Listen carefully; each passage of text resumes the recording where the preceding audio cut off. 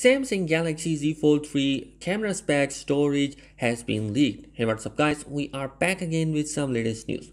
So guys, the next generation of Samsung foldable smartphone won't stop leaking. Today, days after tons of press render appeared online, a new report details some of the Z Fold 3 specs. So as we know that Galaxy Z Fold 3 is expected to offer various improvements over the Z Fold 2, including the thinner and lighter design, a faster processor, and S Pen compatibility, and its camera setup is rumored to remain largely similar to its predecessor.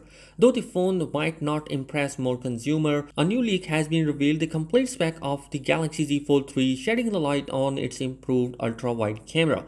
According to the tipster Frontron, the Galaxy Z Fold 3 will be featuring a triple camera setup of 12 megapixel on the backside.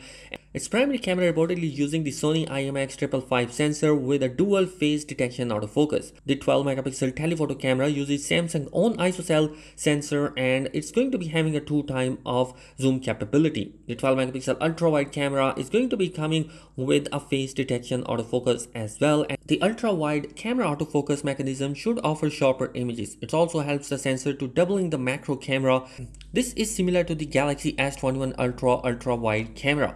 But there is going to be a catch here. The Galaxy Z Fold 3 uses a small sensor than the S21 Ultra. There will be likely to be an improvement in the images and video quality thanks to autofocus in the ultra-wide camera.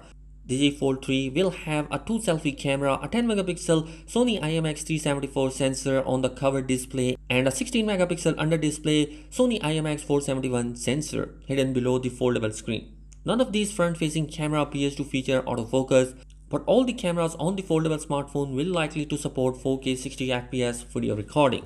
So in terms of camera, I think that Z Fold 3 is going to be even different than the Z Fold 2 as per the latest report. Of course, cameras aren't the only important feature. You can't have a flagship smartphone with a flagship level chipset, and previous reports also mentioned that we are going to see the Snapdragon 888 chipset inside Z Fold 3, but there are rumors that we might actually see Snapdragon 888 Plus chipset that recently has been launched. So fingers are crossed right now. We have to wait and see which chipset Samsung is going to introduce in their devices. Alongside with the flagship level chipset, the Z Fold 3 is said to be coming with a 512 gigs of storage, suggesting that there will be a more affordable 256GB model. There is no words on the RAM count, but 12GB should be minimum. Anyhow, the announcement of the device is going to be expected in the second month of August, and we are also going to see the price tag of that particular device to be around $1,600, which is going to be even cheaper than the Galaxy Z Fold 2.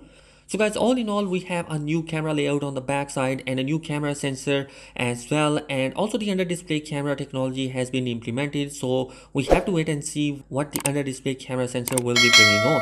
Anyhow, that is it in this particular video. Let me know your thoughts in the comment section below. Subscribe to the channel if you're new here. Peace.